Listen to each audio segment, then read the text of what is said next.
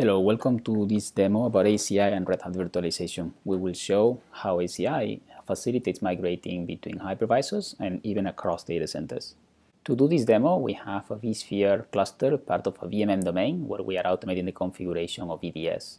We have two workloads that are connected on the same subnet, mapped on a bridge, or configured on a bridge domain, 1040.40.254/24, and we have an EPG that we've used to configure the networking for those virtual machines. We have another pod on which we have a Red Hat Virtualization cluster made also of two nodes, KVM nodes, under the Red Hat Virtualization Manager.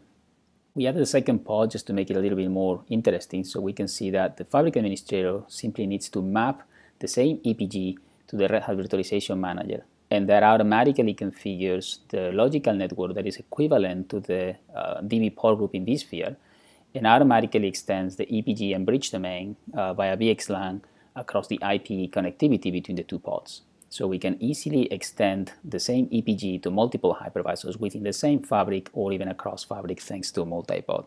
Now, the Red Hat Virtualization Manager can use the built-in tools that enable it to import workloads from vCenter.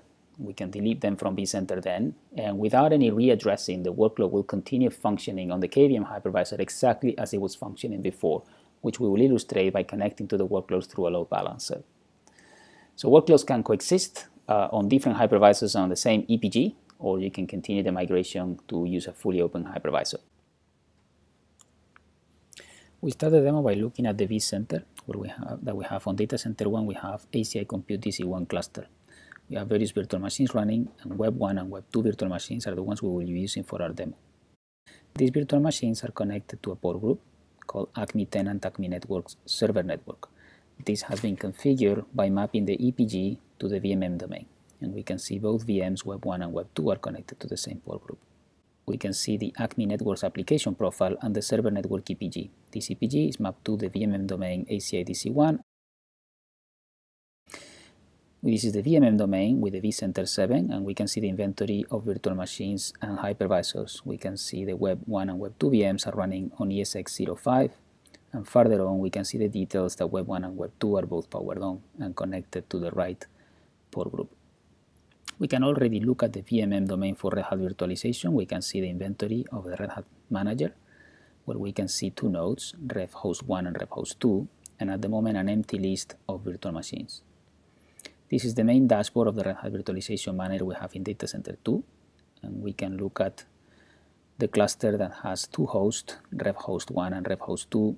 We can see these are matching the inventory that has been imported by APIC from the Rev Manager. At the moment, we can see the Web 1 and Web 2 VMs are not running there, but we already have mapped ACME Network, the server network on ACME Tenant ACME Network application profile. So we can see the same network. As we can see here, the EPG is also mapped to the Red Hat Virtualization domain. And this is why the same network exists in both the vCenter and the Rev Manager. This is a view of the HA proxy that we're using to load balance, and we're load balancing a vPipe TCP80 to Web 1 and Web 2. And this is the basic application where we're connecting to see, and we can load balance. We can hit first Web 1, Web 2, Web 1, Web 2. The load balancer is enabling us to get to both VMs.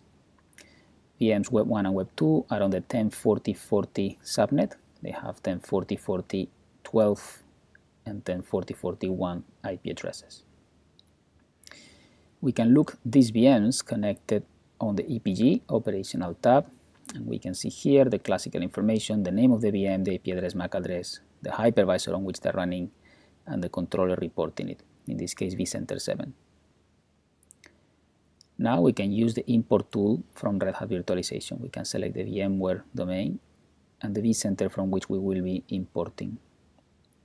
We can load a list of available virtual machines and pick the one that we want to migrate. In this case, let's start with Web 2.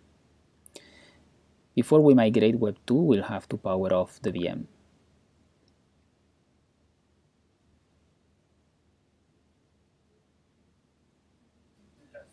Once the VM has been powered off, the load balancer will take care of not sending traffic. So now the load balancer is only sending traffic to Web 1. And we can see that there's no service interruption in this case. Now we can finish the import process. We can select the VM that we want to import and configure the network interfaces. This is where APIC is helping, because we can actually select to place the VM on the exact same network as it was before. The import process has launched. Very quickly, the Red Hat Virtualization Manager will start to initialize the VM. This process takes some minutes. We just have to wait for a bit, and we have accelerated the video here.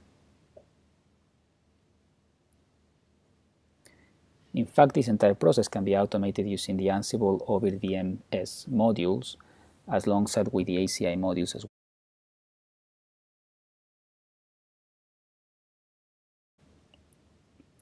Once the process has been completed, we can delete the VM from vCenter. Again, this could be automated as well using Ansible. So the entire process can be automated. We can see that the inventory has been updated. As we deleted the VM Web 2 is no longer on the vCenter inventory. Instead, it's going to be on the Rev inventory.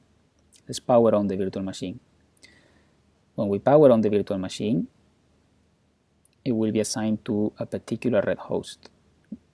It's assigned to the Rev host 01. If we go to the Rev host 01, we can see indeed, the inventory has been updated. If we connect to the console of the VM, we can see that it's been successfully imported. We can connect to that VM without any adaptation or any refactoring.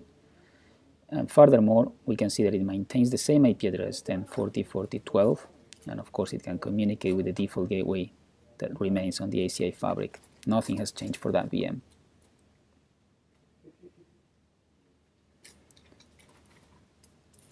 If we look at the APIC, we can look on the EPG server network. The same VM is there, same name, different MAC address because it's been adapted to Red Hat Virtualization, and is now reported on a different hypervisor and different reporting controller, the Rev Manager and the Rev Virtualization host. Again, as per the inventory that we're getting from Red Hat Virtualization, we can see the Web 2 is there and is powered on. Now the load balancer is finding again the Web 2 on the backend, and we can see that we are again sending traffic to Web 1 and Web 2, both connected to the same EPG network. So we can see that KVM and ESXi workloads can easily coexist, and you can complete your migration from vSphere to an open hypervisor. Thank you for watching.